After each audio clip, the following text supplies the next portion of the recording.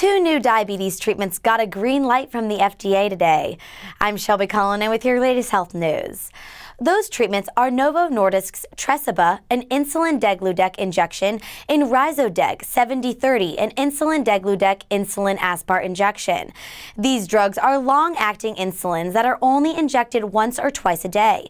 These new drugs are approved to treat both type 1 and type 2 diabetes.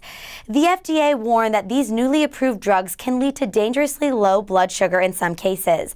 Other reported side effects included allergic reactions, itching, weight gain, rash, and reactions at the injection site.